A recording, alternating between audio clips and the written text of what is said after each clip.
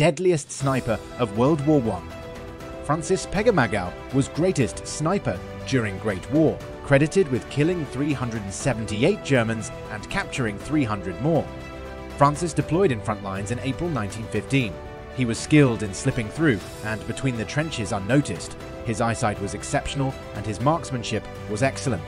At night, he snuck into the German trenches to stand silently beside the enemy watch posts, just to slip away again unnoticed. He even entered the sleeping quarters of the German soldiers to cut off pieces of the uniforms they were wearing while they slept.